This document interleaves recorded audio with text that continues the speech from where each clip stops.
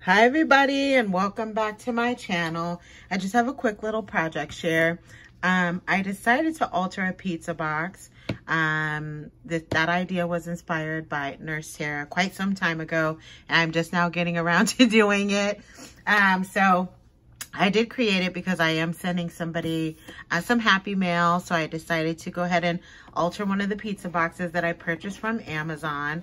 So let's just dive right in here and I'll show you what I created. So the pizza boxes that I am using, mine measured 10.5 by 10.5, and it's about almost 2 inches thick. My box is really full, that's why I'm trying to hang on to it. But I did use some of that beautiful rainbows and unicorn paper that you can pick up at Joann's. And I layered 2 pieces of the collection paper on top of each other. Then of course I did attach one of my braided rainbows onto the top. I just tacked it down a little bit in like 3 little spots, so this can absolutely be removed. You can see I can stick my finger under there, so when the recipient gets it, they can take that off and hang it on their wall or do whatever they want to with it. So I definitely didn't want to adhere it permanently to the box. Then I took some star dies that I picked up from AliExpress, and this is one of the cut-aparts that's in the collection. And what I did was I just went around the edges of it with some glossy accent and then sprinkled some glitter on there, which I did the same thing with the clouds down here at the bottom and the unicorn that's on top. I did the same exact thing. Then I just put some of the stars, but in a smaller size, in a couple different places on the box. And then I also put some random gems on there as well, just in different places. So that's how the lid turns out. And even though it's not completely flat, these are the faux leather bows that are from the faux leather that you can pick up from Hobby Lobby. So it'll be just fine because I'm going to wrap it up in, the brown packaging paper and ship it to her like that. I did go ahead and do the sides as well. And I'm sorry, I'm pretty close to the camera. Let me see if I can scooch back a little bit. So I did paper all of the sides on the outside. I did not do the inner sides because I'm thinking it probably would get torn up along the way. And then there's the other side. Then let me show you what I did on the inside. So I did also decorate the inside of the box with another piece from the collection. This beautiful die cut was gifted to me by Erica, who scrapped Diva 29 in the last swap that we did. And I glittered that as well with some glossy accents and some glitter. And then this is a piece from out of the collection that I fussy cut out and just created a couple of banners. And I did put a couple of iridescent pearls on there in various places as well for the inside cover. And now I'm going to show you what I put on the inside. Excuse me. I did create a pizza box, and then what I did was I die cut out a heart, and then I did use a couple of my crepe paper rosettes. So I did a round one and a heart-shaped one.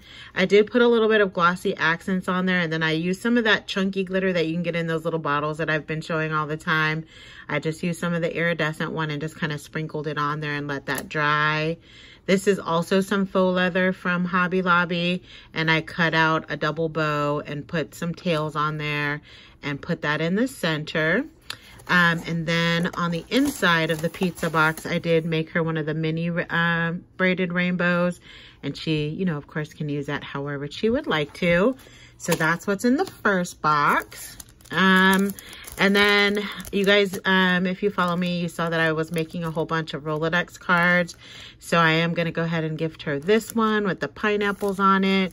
I did put a really cute bag topper on the top of there using that same paper collection, which I think is on trend too, if I'm not mistaken.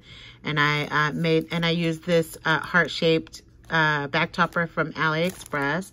And I hope I'm in focus. Hold on. I hope I am. And then there's the back of it. I did an envelope, and then I just stuffed one of those clear laminated hearts in there. So that is for her as well. I did also create this is a no-sew plushie. So this cute little die set was gifted to me by Erica, Scrap Diva 29 again, in the swap that we did. And what I did was I die cut out all of the pieces. I did go ahead and I actually hot glued everything, and I put a little bit of batting in there. I just did a running stitch around the side just for the effect of it. It was completely unnecessary. I just wanted it to look like it was stitched. On the picture on Pinterest where I got the inspiration from, they did like the loop stitch all the way around, which I could have done it that way, and I may make some that way as well. But for this one, I did not. It's basically a no-sew, other than the running stitch that I did around the edge. So I'm putting that in there for her. Oh, and for the eyes, I just used some flat back gems that I had, and then I just cut out some round little circles for the cheeks. And then I did put a little bit of stickles on one of the stars that's on the top. All right. And then I did include one of my laminated envelopes, and I put some goodies on the inside, so I'm not going to open it up. So I just added a snap button, and then I put a cute little flower on the corner there, and I just put some goodies in there for her to open up. Then I also shared some of my cute little yarn hats that I was showing not too long ago, and I just put in a couple of those for her to play around with and do whatever she'd like. And I put this one in there as well, the little pink one with the avocado.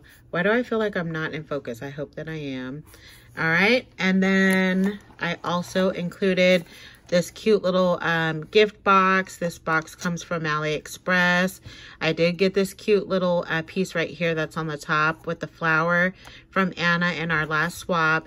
And then I just die cut out another scallop circle, and then I added one of my foiled, or I'm sorry, not foiled. This is that a glimmer spray. I can't even think of the name of it. And I ran it through my Mink, and I added some foil to it. And then I just added it to this package, and I did put a few little goodies in there, which I'm not going to show on camera. I'm going to allow her to open it up, but I was able to fit that in there. This is such a good idea. You do have to put flatter things in here, but this is a great idea if you have like flat embellishments or flat little goodies, and this fit in here no problem. And then here's the card that I'm going to be giving to her. I made this a while back. It's a card that I made. It was inspired by Frank Garcia, because he makes the most beautiful cards. So I wanted to try my hand at making one of these, and I created this one. I haven't signed the card yet because I wanted to do the video first, but I'll be sharing that with her as well. And then here's the bottom of the box. I just put one more sheet of paper at the bottom from that same Rainbows and Unicorns collection. So I really hope that she likes it. And this was fun to do this. This is such a good idea and a great way to send somebody some goodies. So I'm glad that I finally got around to giving this a try. So thank you guys so much for stopping by. You have a great rest of your weekend, and I'll talk to you guys very soon. I'm going to do one more video today, so I'll be back. Bye.